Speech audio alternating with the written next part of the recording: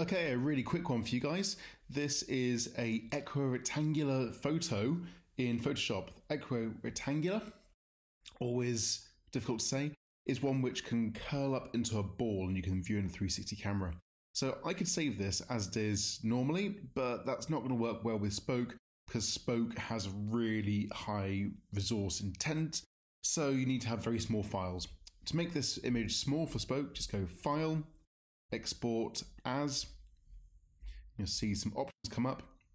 And you can see that if we went for a high quality, so the maximum quality PNG, which is really good, we're going to get 4.9 megabytes. That's not very much in this day and age, but if you put this into Spoke and try and run with it, that's going to cause a problem. Actually, sorry, my mistake. That is 14 megabytes, which is absolutely huge for what we're talking about here. So we're going to go to JPEG and take this quality right down to level 1. We've gone from 14 megabytes to 234.3 kilobytes. That is absolutely tiny. The quality is not going to be that great. It's really not going to look that good. But you know what? It's a demo. It's a vertical slice. It's giving a suggestion. Now, if you put it in and it works and everything's going fine, feel free to then bump it up to level 2 and try it with that.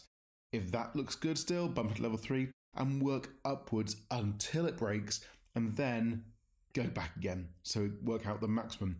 But when I'm building something, the first time putting an image in, I always put it as the lowest quality possible just because I don't know what's happening next. I might be fine at the start, put some objects in later on, and that causes problems. I don't want to be taking up memory at the start, but when I haven't designed the end. So start low, end high, and that's how to take photos from very high resolution, very high file size, down to a very small file size in Photoshop, ready for use in Mozilla Spoke.